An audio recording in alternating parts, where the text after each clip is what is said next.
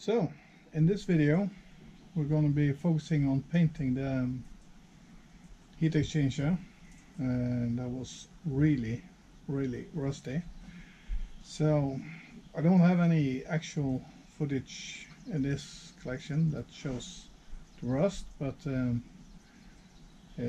before I painted it, it looked like this.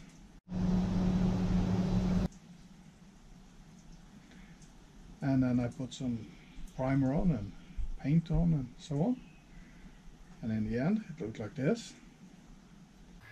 And after I had assembled everything, it finally looked like this.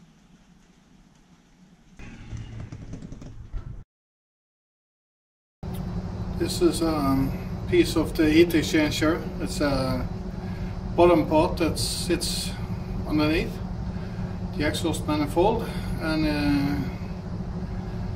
there was quite a bit of rust in this area, surface rust. Clean it off using a drill bit, and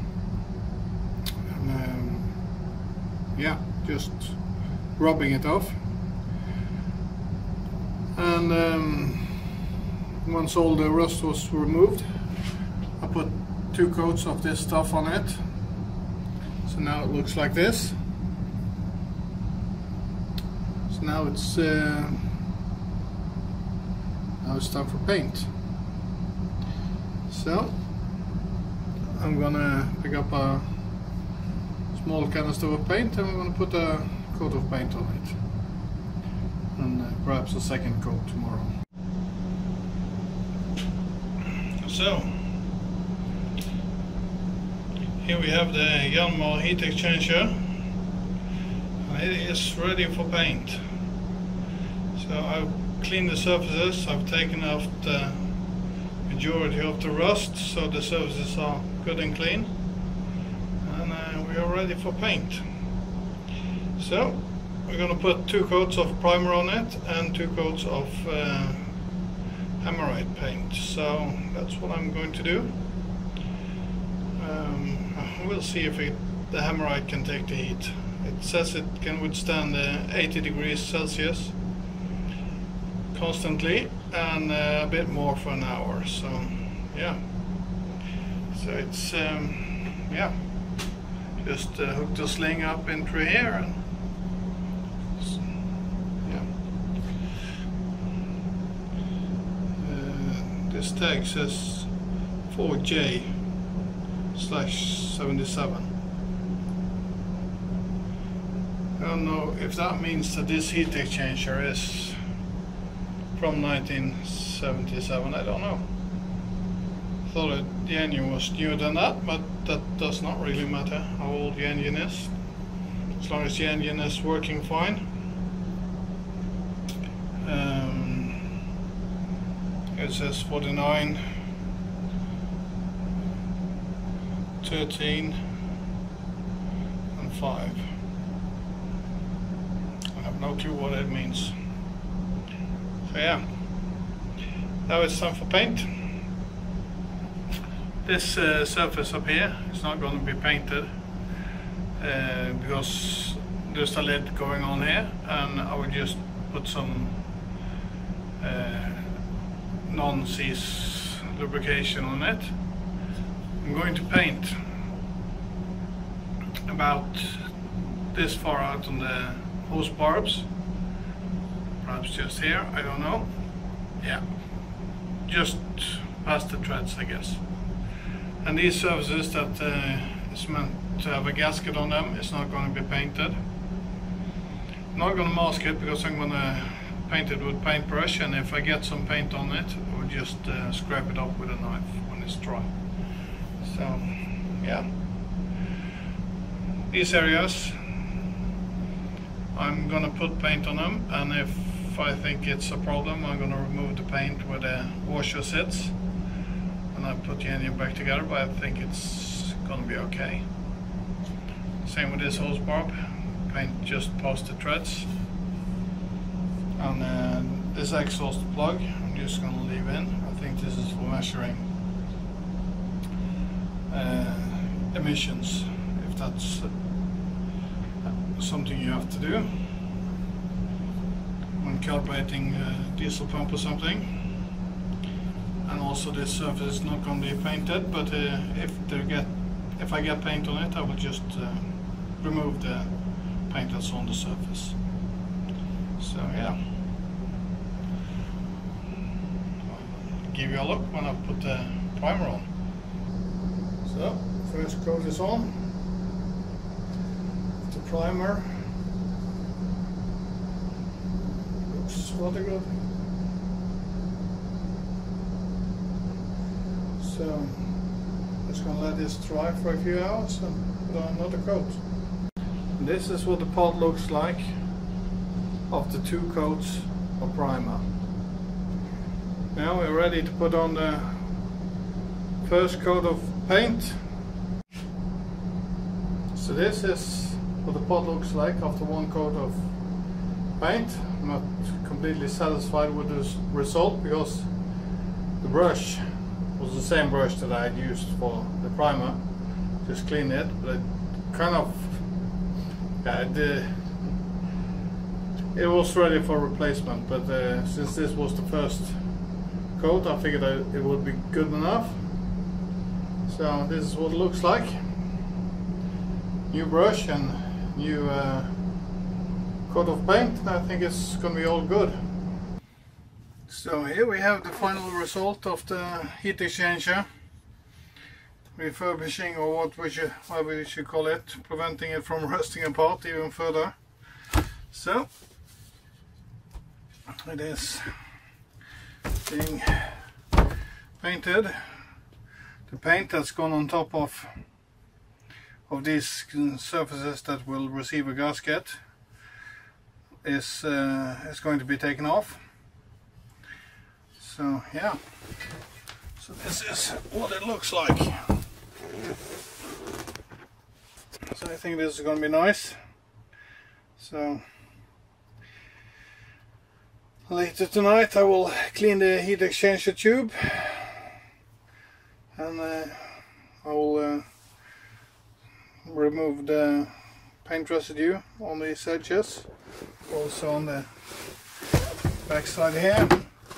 There's a little bit inside this area that needs to come off, and also around this edge, and also around where the exhaust elbow is going to sit. But the paint in this groove is actually supposed to be flush. So this is just corroded away, I guess.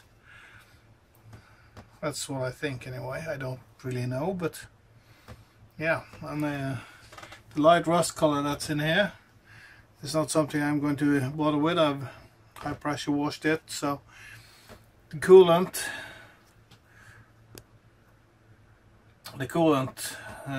will prevent stuff from rusting further. Inside of the engine it looks pretty much like this also, so I will just run it with some good coolant, and keep an eye on what the coolant will look like. So perhaps draining the engine every once in a while and put a new one in, or put the same one in if it looks good. So that's the way it's gonna go.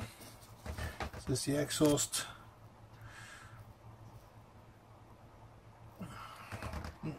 port or manifold. So yeah, looks good. So I decided to go with blue letters on the heat exchanger. Originally this one is just no color on the letters, I guess, but I wanted to make it a little bit different. So I'm sitting here preparing the heat exchanger for assembly, and I have to remove the paint that I've gotten onto the surfaces, which I don't want paint on. So now I just use a razor blade and try to cut it all away. So this is what I'm sitting here doing. Nice work for an evening. So yeah, Of course you need some patience, but it's never been a problem for me.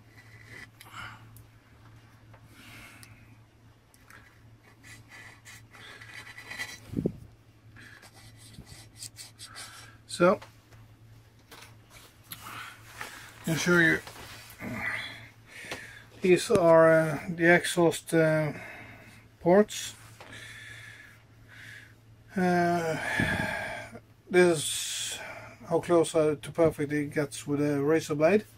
And I take a sandpaper, 5 grit sandpaper, and give it a scrub. So yeah, this is what it looks like before the sandpaper. So I'm going to continue, and I'll give you a look when I've rubbed the surfaces with the sandpaper. So after sanding, this is what the surface looks like.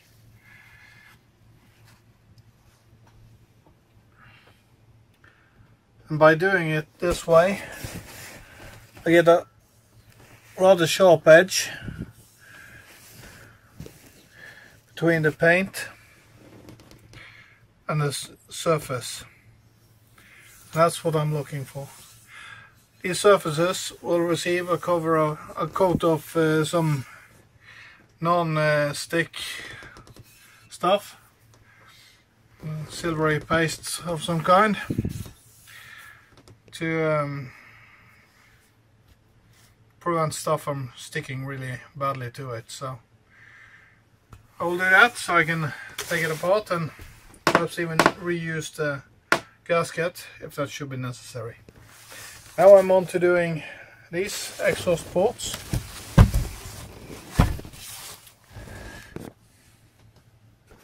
So the procedure is just the same.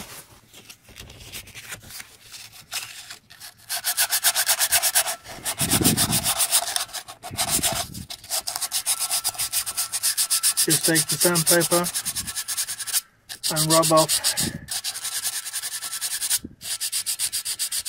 all the remains of the paint.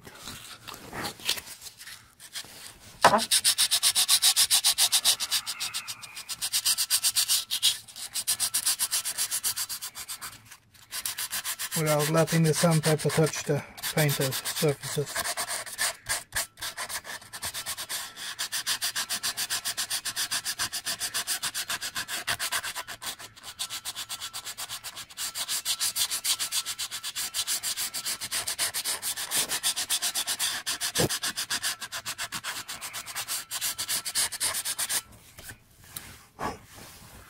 So I'll call this good enough, and I'll continue with this one and this one and all the others. So yeah, so thank you for watching. Hope you liked the video. Please like and subscribe, and I'll catch you next time.